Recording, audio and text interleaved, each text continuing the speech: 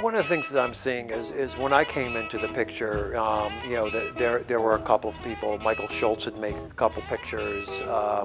Actually, Sidney Poitier had made a couple pictures. You know, but it was kind of one-off. You know, Charles Burnett had just started right about the same time that I had started. Spike Lee, I got Ernest Dickerson to shoot Brother from Another Planet because I had seen Spike's Joe's Bedside Barbershop, We Cut Heads, and it was the best reel that we got. You know, and then we were looking for as many African Americans to be on the crew. It's like, oh, Ernest Dickerson is an African American guy. What a bonus, because he wins the best cinematographer prize of the people that we're looking for. Honeydripper is set in 1950. Danny Glover plays the proprietor of the Honeydripper Lounge. And he's a piano player. He's still presenting live music, kind of old-fashioned blues. He's getting killed from competition across the street from the Ace of Spades club, where they have a jukebox and are playing a little more contemporary music.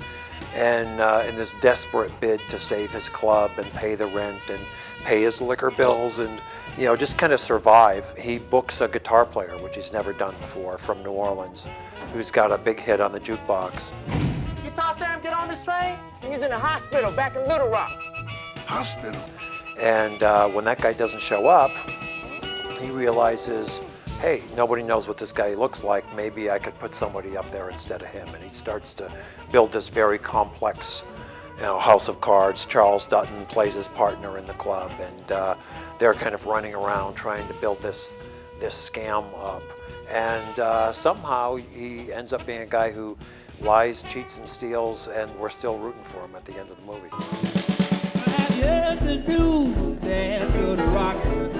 You know, the biggest compliment that I get as a movie director is that we ask people to work for scale, and they say yes. And in this one we have, you know, Danny Glover, Charles Dutton, Lisa Gay Hamilton, Sean Patrick Thomas.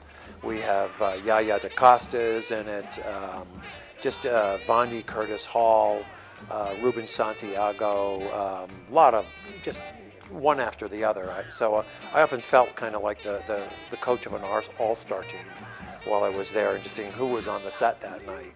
And then equally in the music side of it, we have Keb Mo and Gary Clark Jr. from Austin, Eddie Shaw, who used to play with, Eddie Shaw used to play for years and years with Howlin' Wolf, Arthur Lee Williams on the harmonica, just, you know, incredible musicians as well. Dr. Mabel John plays an important part in it. And we've put them together as the kind of Honeydripper all-star band and toured some of the jazz and blues festivals with them. So we had these kind of two groups of great professionals checking each other out, and, you know, the actors, some of them were playing music for the first time, and the musicians were acting with some of them for the first time. So it was a very nice vibe on the set for that reason. Ike Turner and Chuck Berry and T-Bone Walker were very much in my head when I was thinking about the character that Gary Clark Jr. plays. The pioneers who took that guitar and said, you know, now we've got the firepower, we've got the volume to compete with the piano. But what if I played the horn line? What if I played the piano line? And very quickly, the guitar kind of took over from the piano as the lead instrument on the bandstand. What's the name of this town?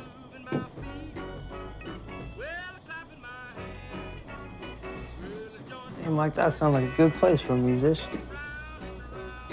Only night I ever been in jail was a town called Liberty. Sun come up, you see where you landed. Honeydripper is set in 1950, partly because that's the year that the solid body electric guitar came out, and partly because it's the year that an awful lot of other stuff that's interesting about America was going on. The armed forces were being integrated for the first time by President Truman. Most of those army bases were in the South. You've got the beginnings of what eventually was called the Civil Rights Movement starting. And it's, you know, just as Korea was kind of the forgotten war, there's an era of music there. There's this rhythm and blues era that's kind of the forgotten era in music. And because of that, I feel like, you know, getting to see Honeydripper, I hope it opens up a whole really incredible, vibrant era of music, you know, for people who are into music that they really haven't heard of before. You got quite the reputation around here, Tyrone. People say you put some poor black boy in the grave.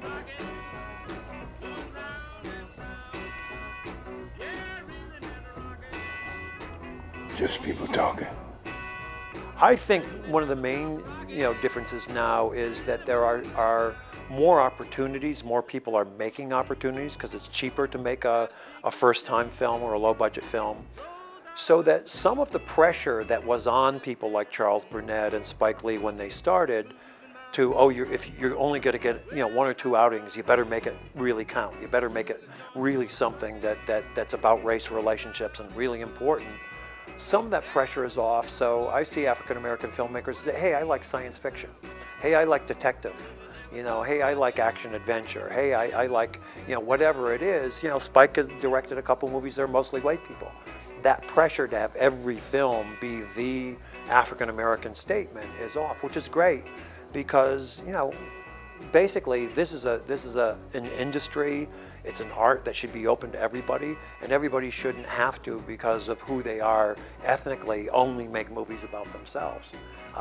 There's people with all kinds of talents in the African-American community, and the great thing that I'm starting to see is they're getting to stretch out a little bit more.